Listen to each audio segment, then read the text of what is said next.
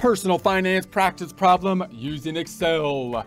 Graphing bond price part number 3. Prepare to get financially fit by practicing personal finance. Here we are in our Excel worksheet. If you don't have access to it, that's okay, because we'll basically build this from a blank sheet. But if you do have access, there's 3 sections we've been going through in prior presentations. Part 1, part 2, this presentation, part 3, 3 tabs in part 3. Example tab, practice tab, blank tab, example, answer key. Let's look at it now. Information on the left, calculations on the right. We're going to be looking at the bond price as time passes. As we get closer to maturity, we're going to be graphing that out, looking something like this. This is a great practice problem for graphing, understanding bonds, understanding time value of money. Also note that the bonds have 2 cash flow components to it. We've got the interest payments that are happening, which is an annuity kind of structure. And then we've got that one lump sum that happens at the end when we get the face amount. So that could be a little bit confusing when we think about what's going to be the impact on the price as we get closer to maturity, because as we've seen in prior presentations, we broke this out first looking at a situation where we don't have any interest payments, but just that lump sum at the end, and looking at the structure of the graph. In that case, as we get closer to maturity, you would think we would pay more because we're going to get that one lump sum payment at the end. And then in part 2, we graphed an annuity situation, which is similar to a bond that doesn't have, if it didn't have that lump sum at the end and just gave the annuity payments. And in that situation, we'd get a graph looking more like this, because as you get closer to the end of the annuity, you would think the annuity would be worth less because you don't have as much of a stream of payments from the annuity payments. And now we're going to combine those together and basically graph it out, graph those 2 things out together for a bond that has annuity payments and that lump sum at the end. Okay, so the second tab has some pre-formatted cells, so you can work through this practice problem with less Excel formatting if you so choose. The third tab, basically a blank tab with the information on the left. If you just want to open up a new Excel sheet, you can do that. And then I would select the whole sheet with a triangle, throw down your baseline formatting by right-clicking on it. I would usually go to the format of the cells, and then I typically go to currency, brackets, no $sign, no decimals. I'm not going to hit OK because I already have this. I'm just going to X out of it. Then put in your data, formatting cells as needed, such as the percents here and here. Make a skinny C column, and then we're good to go. So we've got a bond here, face value 1,000 years, 30 years. We're going to say the rate is 10%. The discount rate is going to be 9.5. So let's first calculate the bond price as our typical scenario. Bond price, what would be the bond price given this information? Let's calculate the coupon payment down here. Coupon payment, just to get that defined, that would be the 1,000 times the 10%. So we're going to be having a coupon payment, an annuity payment, $1,000 or $100. Okay, let's make this black and white up top. We're going to go to the Home tab, Font Group, make this black and white with the bucket drop down and the letter thingy. There we have that. We're going to make this a little bit wider. And this is going to be the present value of the interest payments. We're calculating the bond price by taking the present value of the interest payments, which would be the annuity portion, $100 for 30 years. It's annual, not semi-annual, so a little bit easier that way. Negative present value, shift 9. Rate is going to be the market rate, which we're going to say is 9.5, comma. Number of periods is going to be 30. There's no semi-annual, so it's straightforward 30, comma. The payment is going to be that, what we calculated, 1,000 times 10%, or just the 100 down here, down below, and okay. And then we've got the present value of the face amount that we're going to get at the end. Negative present value, shift 9, rate 9.5%, comma. Number of periods is going to be 30 years, comma. We don't have a payment because we're not talking annuity this time. We're going to the future value, that being the $1,000, and okay. And so, or enter. Enter is okay. And so that gives us the bond price. If we sum this up, we've done this calculation before. I know I'm doing it quickly because we've seen that before. We can kind of double check it by saying, let's make this 10%. You should get the same $1,000 when you do that. So there we've got that. So let's put an underline here. Let's do some formatting action. Selecting these items, let's go to black and let's make this bordered and blue. If you don't have that blue, I'm going to go to the color wheel, the wheel of color. It's a color wheel. Looks more like a honeycomb color wheel, but it's not all yellow like a honeycomb because honey's usually yellow. Anyways, so now we're going to calculate. Let's do that same thing. Let's make this a little smaller. Let's save some room. Let's save a little room here. Excel isn't endless, for crying out loud. Let's select this one and go home and make a paintbrush it and put that on the F to make a skinny F, and we'll calculate that same bond price. Let's say year price for each year as we get closer to 30 years. So I'm going to start at 0, 1, 2. We're going to select those three and let's bring that on down for 30 years. 30 years have passed. And still you don't seem to, I'm still not doing too great here, but that's okay. I'm still here. 30 years have passed and I'm still here.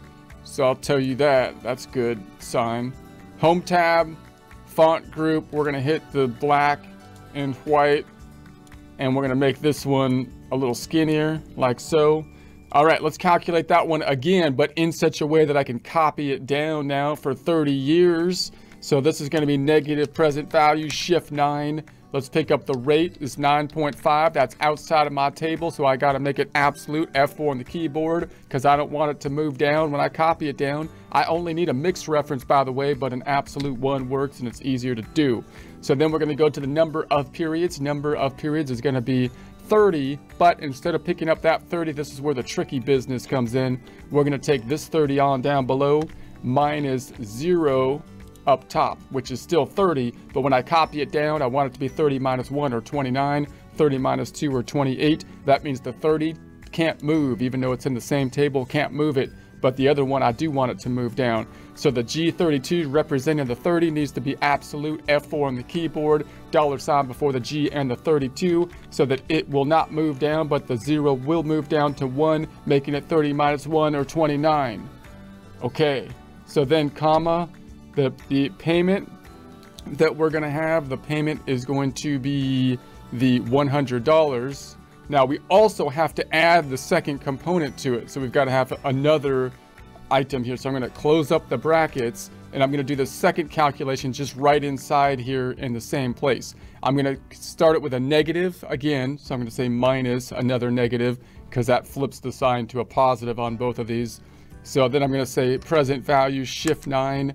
The rate is this time is going to be the 9.5% again, comma. The number of periods is I'm going to do the same tricky business.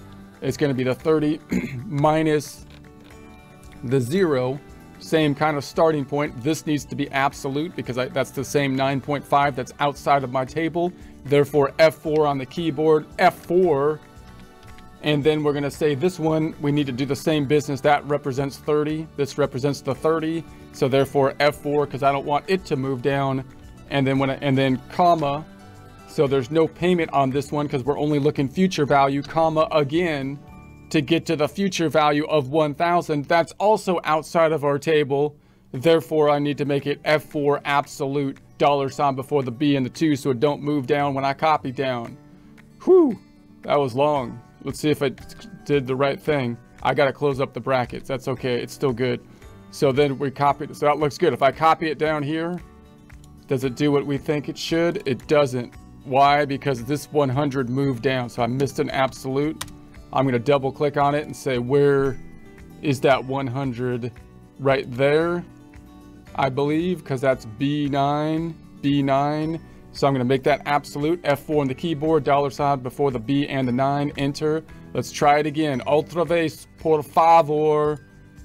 And now it's copying it down properly. I think it didn't change the number yet. So now it's changing. Okay, I think that's right. So let's just review it one more time.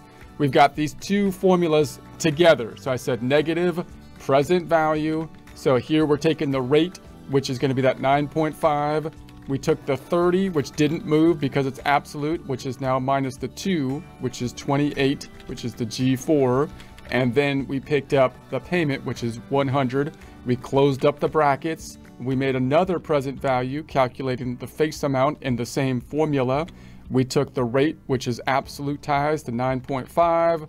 We took the 30 minus the 2 again, the 30 represented by the G32, G4 representing the 2.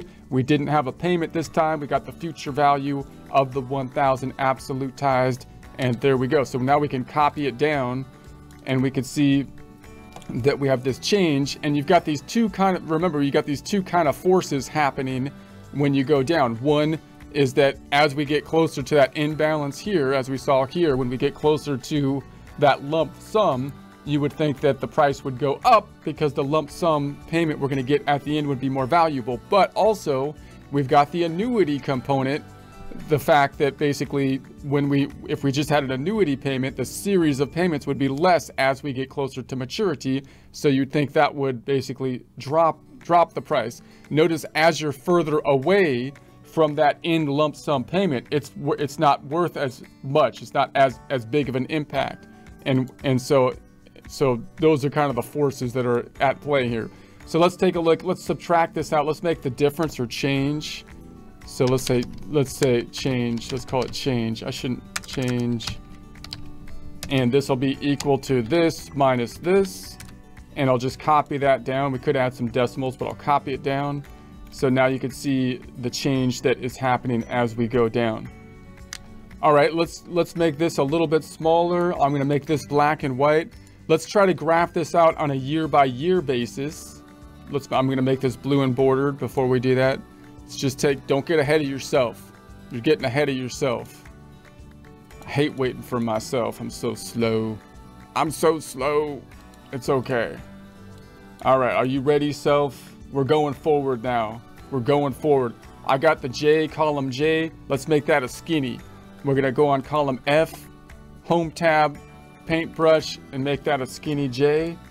And then we'll try to graph this out thusly. So I'm gonna say here, let's do our normal kind of calculation for a bond if I was to break out the payments. So I'm gonna put the total here this time so we could see the total. And typically we would do something like 0, 1, 2. I'd bring that out to 30. I'm going to select those two. I'm going to bring it on out to 30 periods on out into the future. 30 years have gone by. And we're going to say home tab stuff's just the same. Nothing's changed. Here we go. We're going to say black and white and black and white. And then this is going to be the bond interest and the face amount. In terms of cash flows, we've seen this in prior presentations. So in terms of cash flows, we've got the $100 that's happening repetitively from an annuity standpoint in an annuity kind of basis. I'm just going to say equals the one before it and copy that one on out to the right. Copy it on out. Boom. So that happens. And then we get the one lump sum payment that happens all the way out 30 years from now. We're going to get $1,000, which will be worth like a penny by that point, given the inflation, given the poor caretaking of the money supply that's currently in place. All right, I'm not complaining about the money supply here. This is not your job right now. It's just ridiculous, though. I'm telling you, it's just ridiculous. I'm going to put zeros here. Okay, we're not doing the money supply. We're not doing that. We're doing a bond. So we're going to say this is going to be the total then. So the total cash flow, I'll sum these up, equals the sum of these two. We'll copy that across. Copy that across.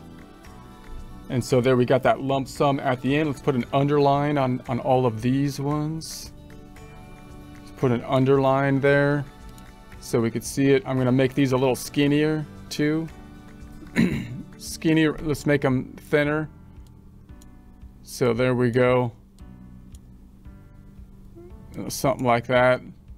Okay, so then we could take, the cash flow or the present value. So the present value of the cash flow, which would look something like this: negative present value, shift 9. The rate would be over here at the 9.5. I'm going to say F4 on the keyboard so that doesn't move when I copy it across, comma. The number of periods is going to be, I'm going to be picking up the 1 this time, comma, comma, and I'm just taking that $100 and present valuing it back to the current time period and enter. So we get the 91.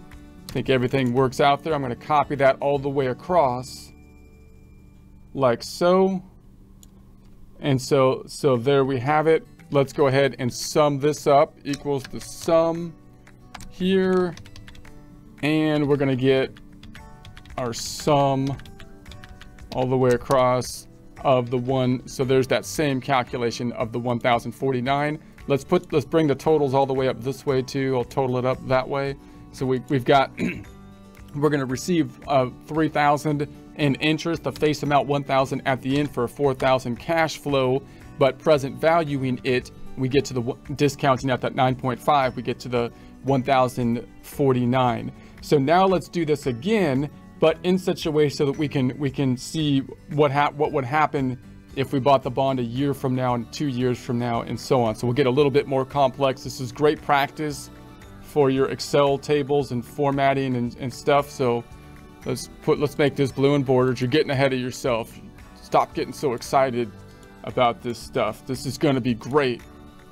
Okay, so we're going to have the year here, and then I'm going to say this is the price, and then I'm going to put my years here again, 1 or 0, 1, 2. I'm going to select those 3. I'm going to bring it out to 30 again. So we're going to bring that out to 30 again. I'm going to go to the home tab. Let's center that. Let's make it black and white for the header. Let's make these two black and white like so. And then I'll bring the years on down this way too. So this is where it's getting tricky. It's like, this is different than what we did last time. It's got to start at 0, 1, 2. Then we'll select those 3. We'll bring that down 30 years. 30 years later. 30 years later. Center it. Make that black and white. So there we have it. So now we're going to do our calculation here in period 1. We're going to do a similar calculation, but I want to do it in such a way that I can copy it down. And I'm going to be focusing when I do this on this line again, the cash flow line. So I'll make that yellow up top. I'll make that a different color so we can focus on it.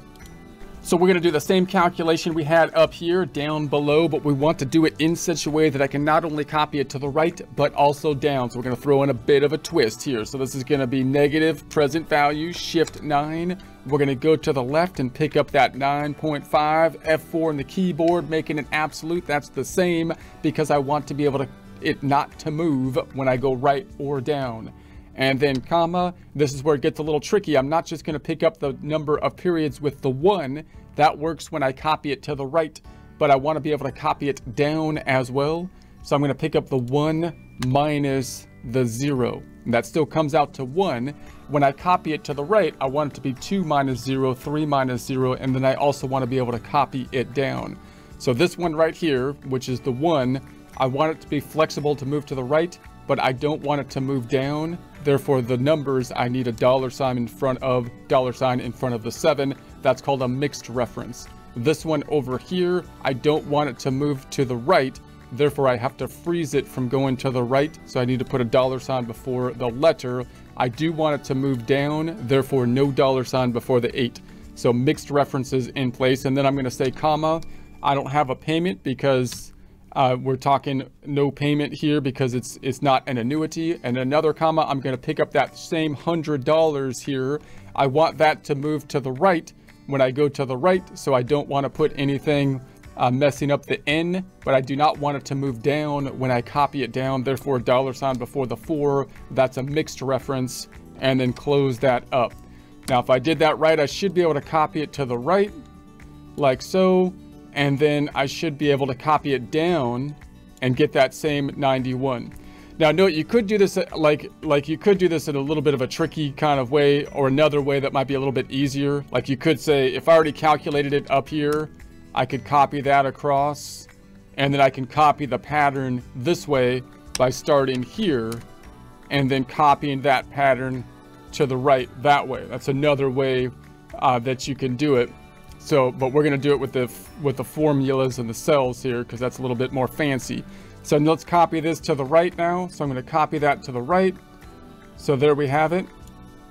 And so same numbers, I could copy it down now like this, copy it down and just double check it. So if I check it out, if I delete this one, because now I'm going to imagine we start in on the second year and we go for 29 years up until we get to the end. Let's check our totals here. If I sum this up equals the sum of these items, we're going to sum this up. We get to the total of that looks right. And then if I copy that down, I think that's still right. If I copy it down again, let's do it again because there's not a big change. I'm going to copy it down like so, and then delete that 100 and copy this down. So now we should come down to the 1098, right? Which is this one. So I'm just going to copy this down, and then I got to delete this cell so we can see this kind of pattern that will happen. So let's copy this all the way down for 30 periods. So we'll copy it down. I'm going to go too far and then I'll delete some of it.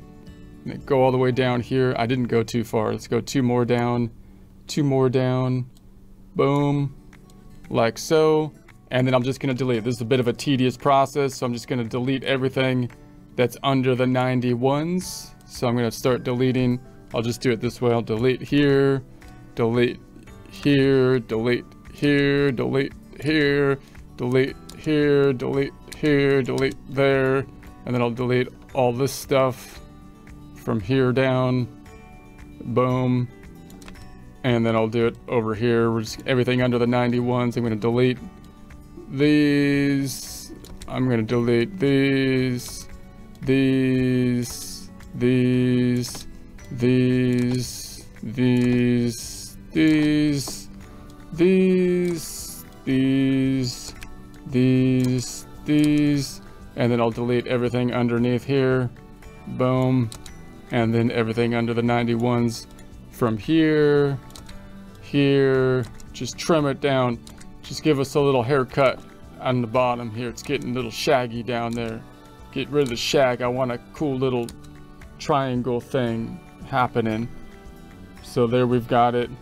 So I'm going to delete this last bit here, and then I'll copy it down this way, copy our totals down, copy the totals down like so. And so there we have, so there we have it. That last one is going to be 1,000, and that formula is a little messy. We'll keep it, we'll just put it at 1,000. So it matches our table on the left here, right? So that matches out.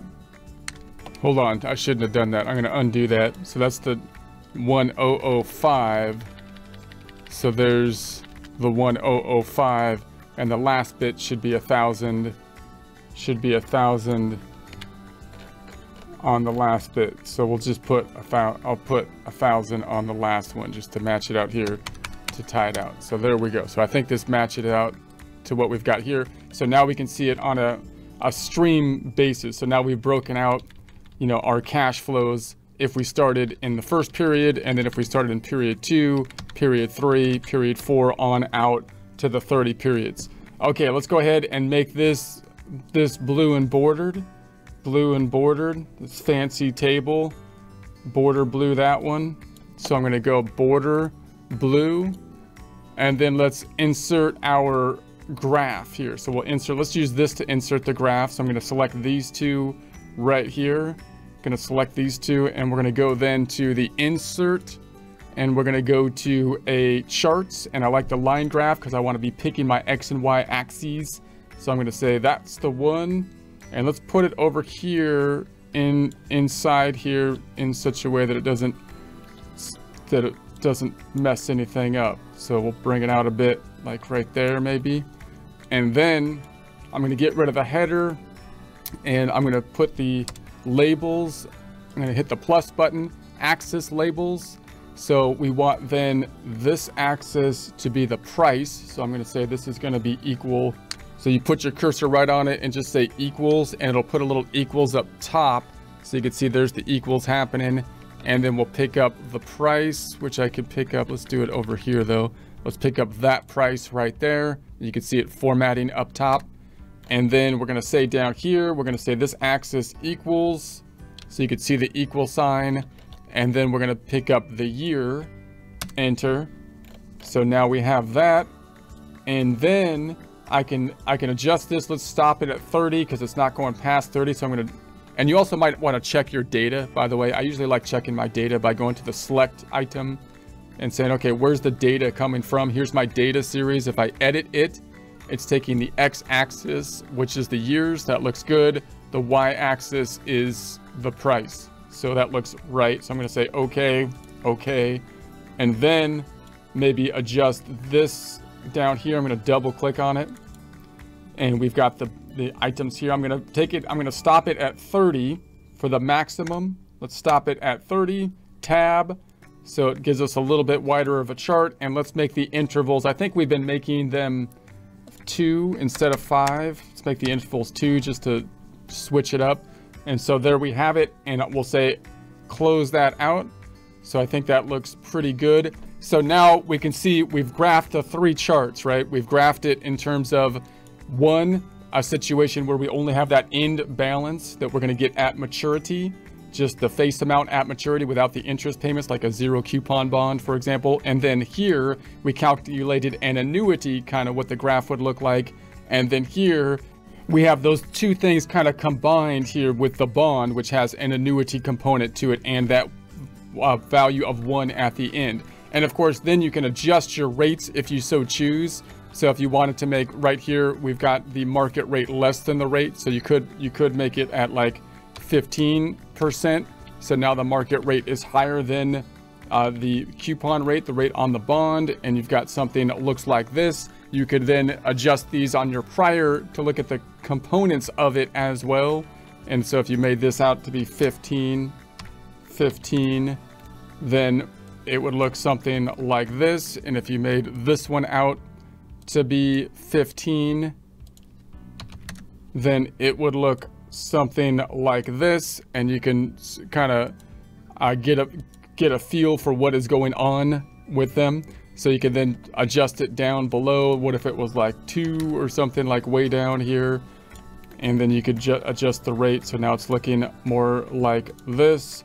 And you can kind of compare that and adjust your rate over here and try to get a feel for basically what's going on with those 2 kind of components happening, which are kind of working in opposite to each other. One being that lump sum payment at the end, the other basically being an annuity stream when you're considering the cash flow and the valuation of the bond.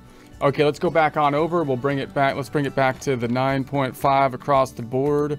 So we'll say 9.5. You can also, of course, adjust other factors as well if you want to try to adjust the coupon rate and so on once you've got the tables, put into place. Let's put it back at the 9.5 for now though. Don't mess it up. Don't mess it up. But play with it. But you can play with it, but don't mess it up, because I don't want it to be messed up. Let's put a border and blue around. Let's put that bordered, and let's do a spell check on it. Quick spell check. Okay, looks good.